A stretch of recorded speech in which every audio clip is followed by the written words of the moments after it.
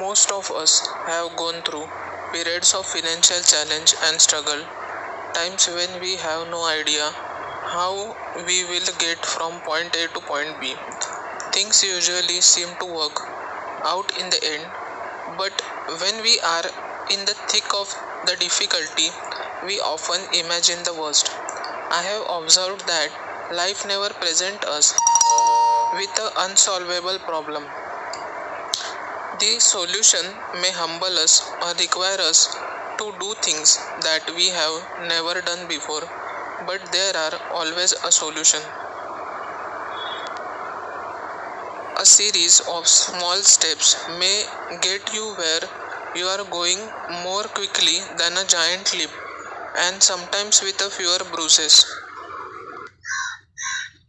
A series of small steps may get you where you are going more quickly than a giant leap, and sometimes with a fewer bruises. By applying the principles of learning phase, being open to new ideas and ways of seeing our world, we can begin anew, anew even in our current situation. True wealth is having a job that you love so much you don't realize you are actually working. Time to smell the roses. The freedom phase of financial life, in which a job or career is no longer required to support our prosperity, is golden goal for most of us.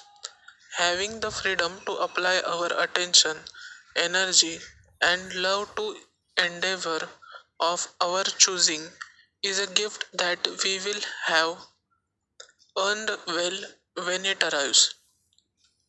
For many people, this idea may seem like an impossibility, and indeed, especially during tough economic times, achieving it may be more challenge than ever. But that doesn't mean that we have to put off many aspects of prosperous state until our later year.